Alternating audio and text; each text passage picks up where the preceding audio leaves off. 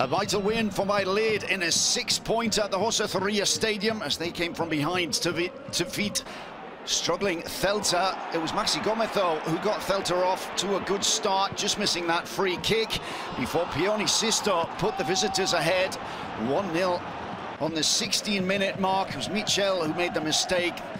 The Valladolid captain giving the ball away. Pioni Sisto with the neat finish. Valladolid looked to bounce back, though, finishing the first half much the stronger.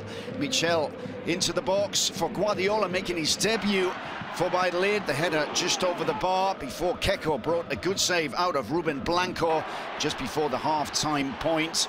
Valladolid came out stronger in the second half. Oscar Plano bringing a good point-blank save out of Ruben Blanco before he made no mistake moments after that.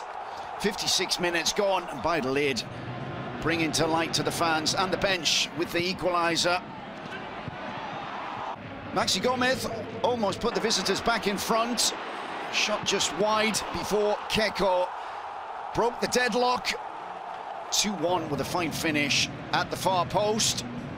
His first goal for the club since his summer move from Malaga.